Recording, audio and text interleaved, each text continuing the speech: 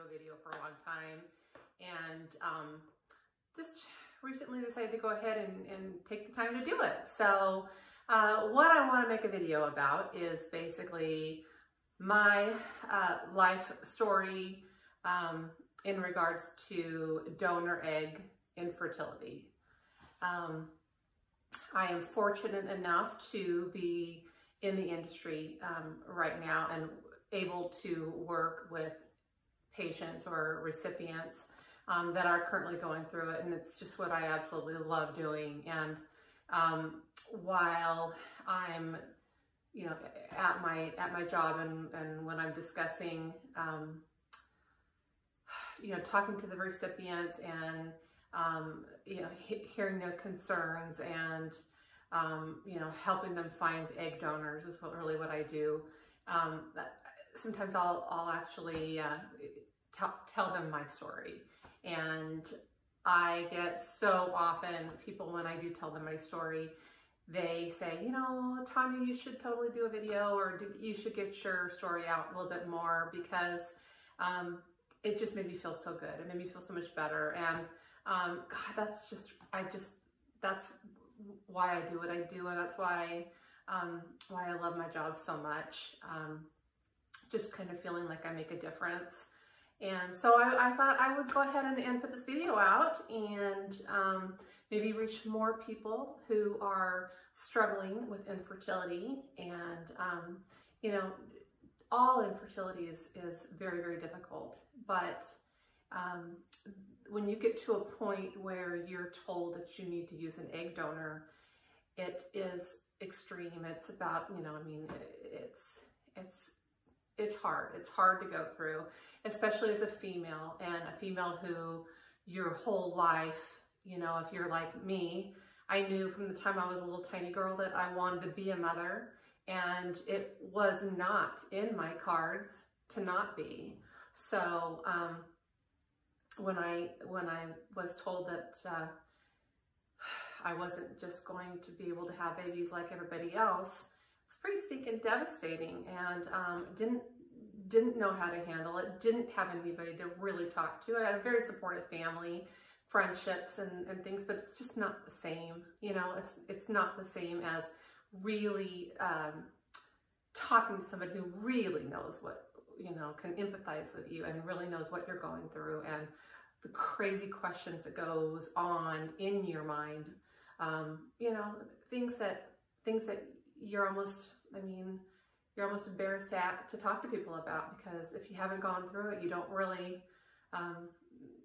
understand, you know. And some of the questions and things going through your mind are they're just real, you know, they're real. And I guarantee you that anybody that has to go through it are thinking all of the same things and having all the same concerns that you're having. So anyway, let's just get started. I was thinking, what, you know, how should I go into the whole story? And I think I'll just start from the beginning of when I got married. I got married in '99, and no longer married. So ex-husband now. So when I'm referring to my husband, he's actually my ex-husband now. But got married in 1999. I was 29 years old. We pretty immediately, because, I mean, not that that's old, but I was pushing 30, and I was ready to start trying. And so we really weren't married, but about 6 months before we started trying to conceive. You know, about 6 more months and nothing happening. I took a little visit to my GYN doctor and just told him what was going on and my concerns. And, you know, the very, very first thing, anybody who's gone through this knows, the very, very first thing that you do is they took the sperm analysis on my husband at the time. And actually it came back, he's probably going to hate me for saying this, but it came back low sperm count, low motility. There were some problems with it. And so, of course, that's easily not a problem once you get into extreme, you know, infertility procedures and stuff like we were getting ready to do. But at the time, it was enough to immediately, he referred us to an infertility specialist.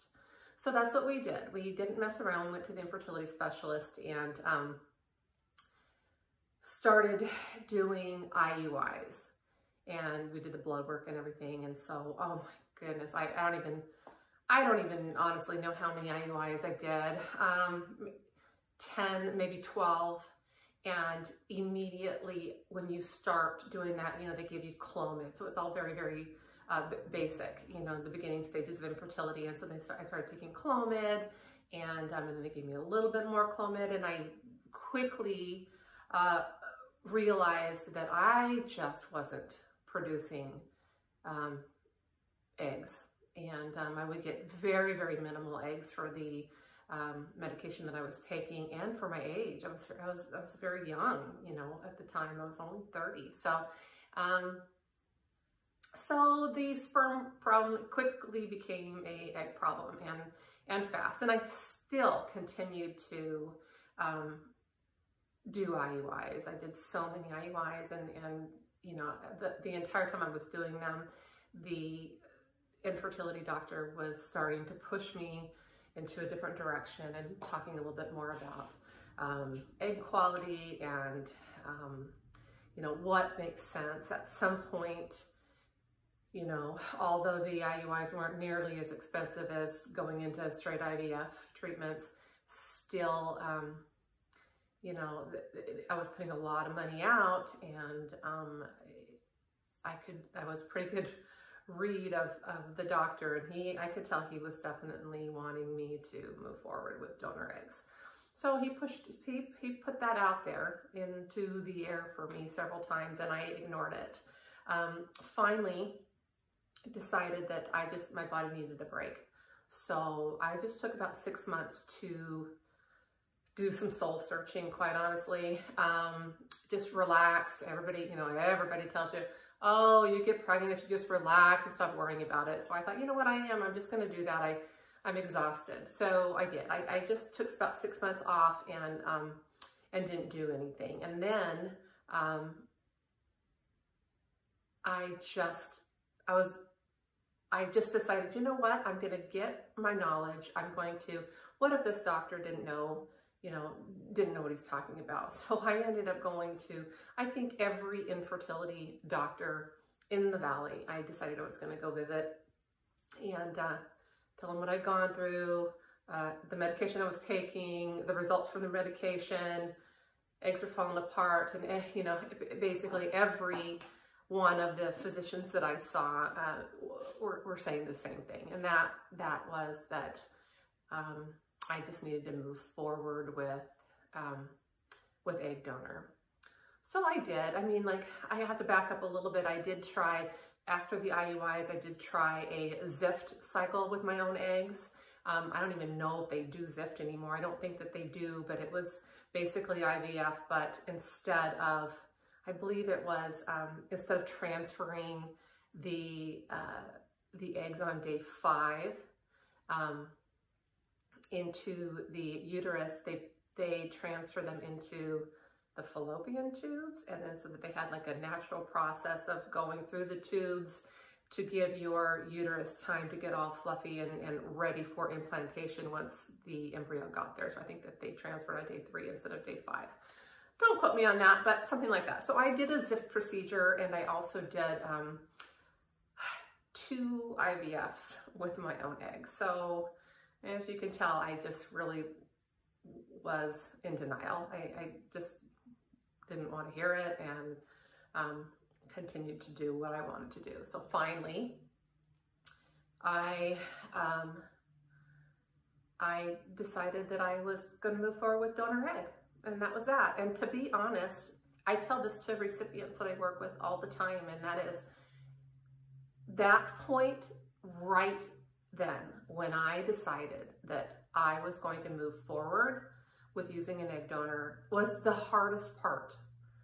As soon as I got past it, I mean, as soon as I decided and said it out loud and said, I'm going to just go for it and use a donor, then everything just got easier for me. It just got easier for me. So made my appointment. You know, back then, we didn't have like egg banks and you know, thousands of beautiful young donors with profiles online to look at, and you know, that we just didn't have that. So I went to my local local infertility clinic that I decided to go with, and they had a small donor selection, and I'm a tall woman. So that was really important to me. Of anything, I was trying to find a donor who was also tall like me. So, you know, I basically went with the tallest girl. That was an opportunity, it was an option for me.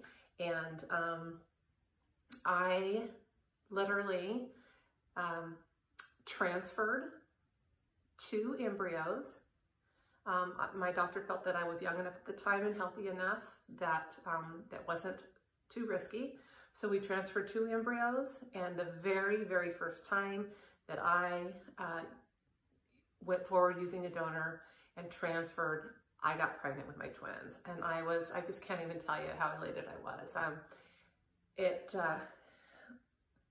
was just, you know, not only was I pregnant, you know, after all of this, but I was pregnant with 2 babies, and I couldn't be any happier. I just remember, I get chills thinking about that, that phone call that I got, that I was finally pregnant and that it looked like it was twins. So anyhow, to kind of like speed it up just a little bit, I had a fantastic pregnancy.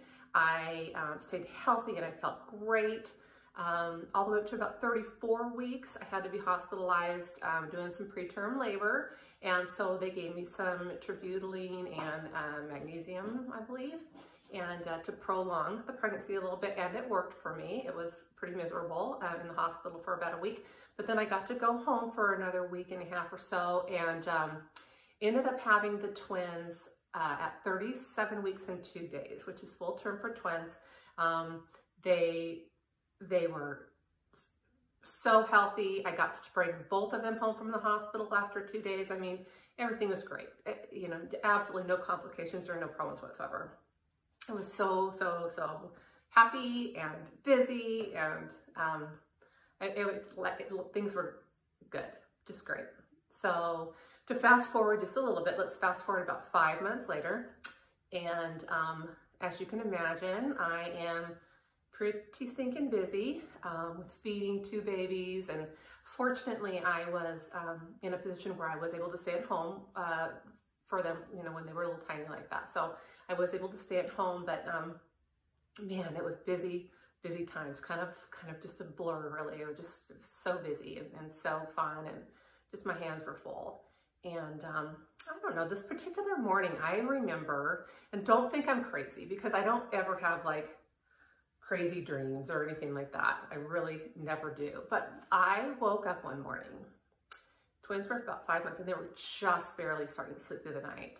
And I woke up and I had just a really vivid dream. And the dream was about a little boy, and he was about 2 years old, and he had this darling white hair and blue eyes, and just sweet little personality. I mean, I just was in love with this little boy. And like I said, I don't normally remember my dreams. And I just woke up and just sat there for a minute thinking, and I remembered the name.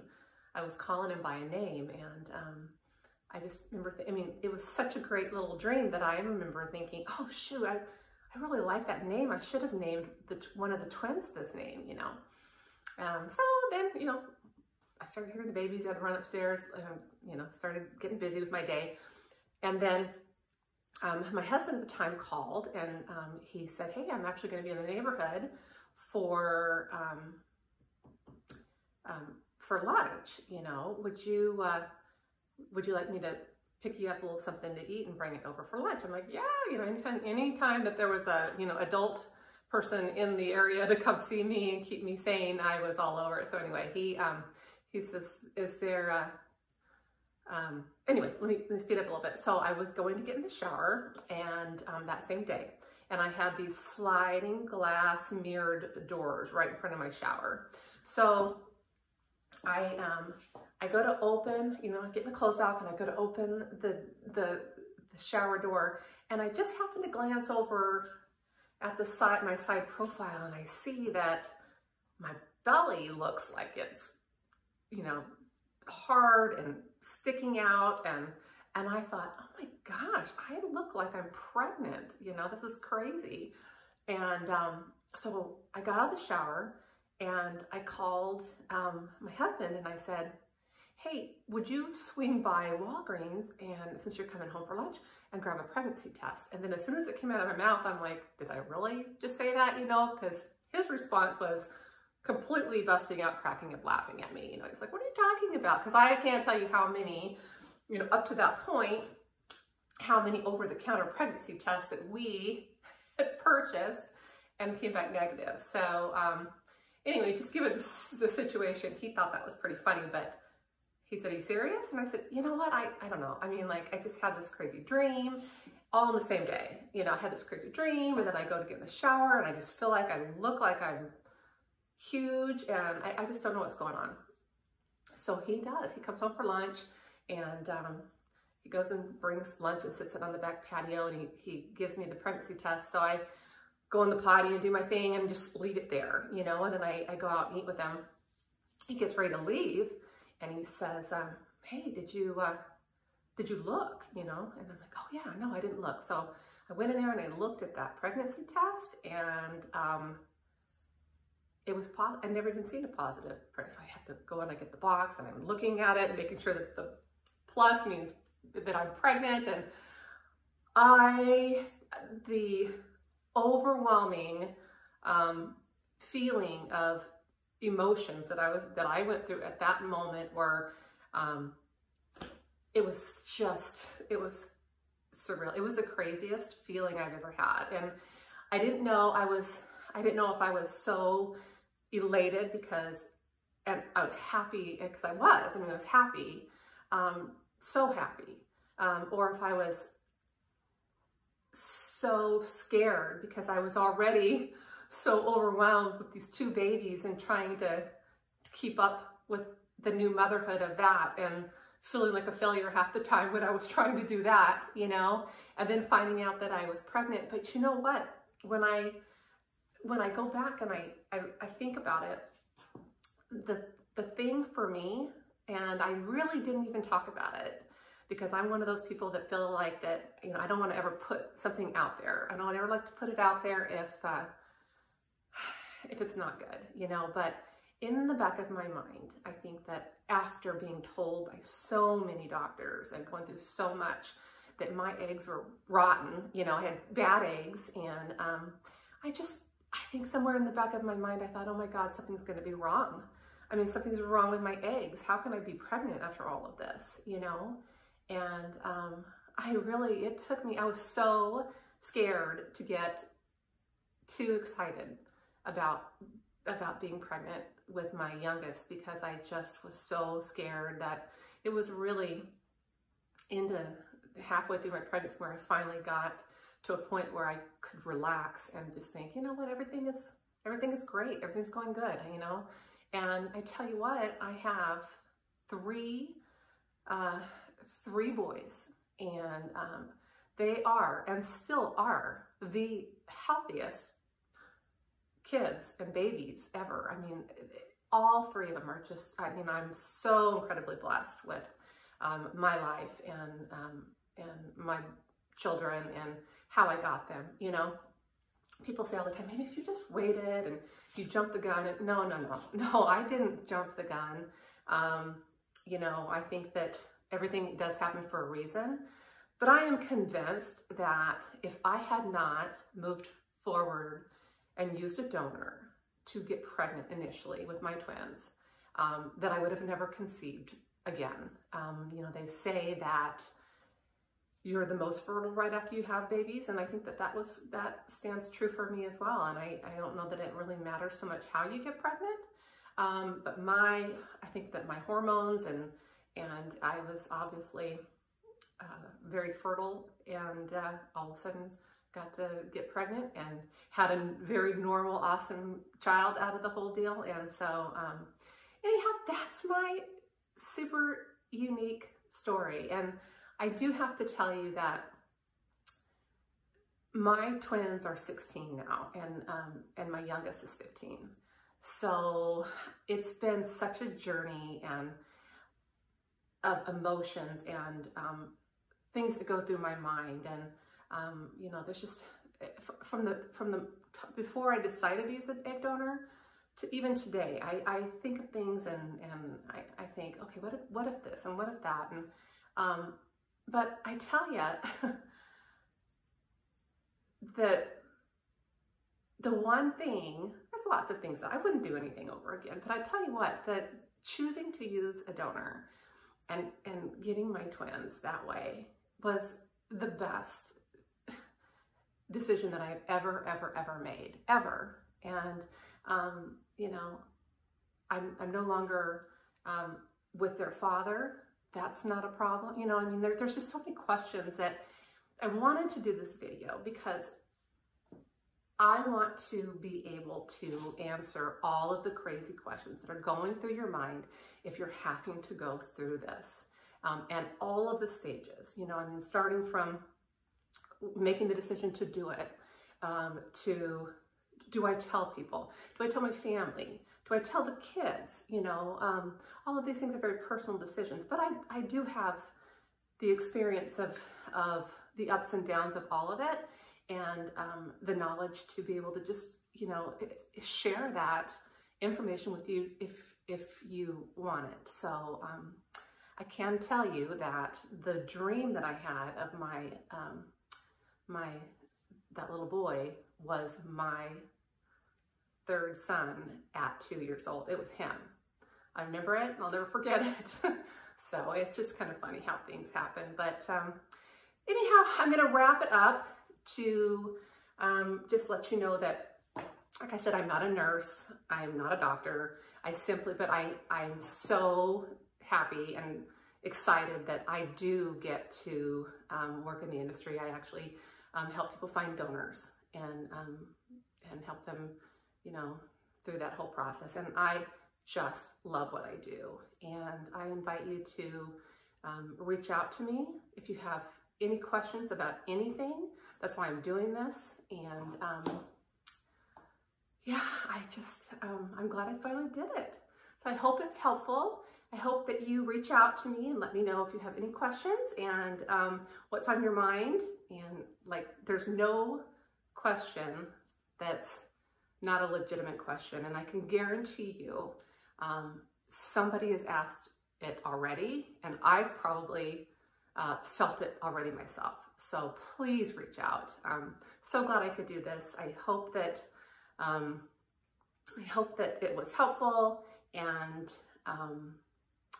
you know, do what you love what you do. Don't sit around and wait for something to happen.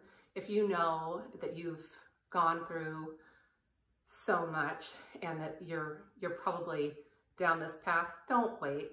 Don't wait for, you know, approval from people or, you know, just make it happen for you. Thanks so much for listening. Have a great day. Bye-bye.